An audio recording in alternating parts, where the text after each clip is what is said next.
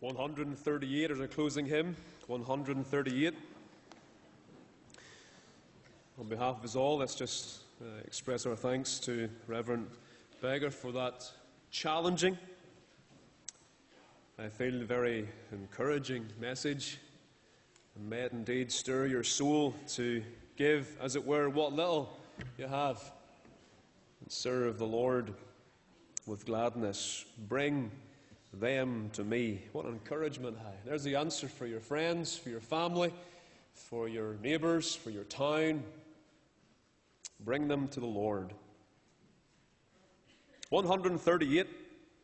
Crown him with many crowns, the Lamb upon his throne. Hark, how the heavenly anthem drowns all music but his own. The Reverend Beggar specifically asked to close with this hymn, and that's what we're going to do now. And this is the one. This is the one we're bringing people to. Not someone hanging still on a cross, not someone lying in a tomb, but someone who is crowned King of Kings and able to save to the uttermost. The work doesn't depend upon us, praise God. It depends upon him who has successfully overcome death and dealt with our sin. 138, let's stand to sing.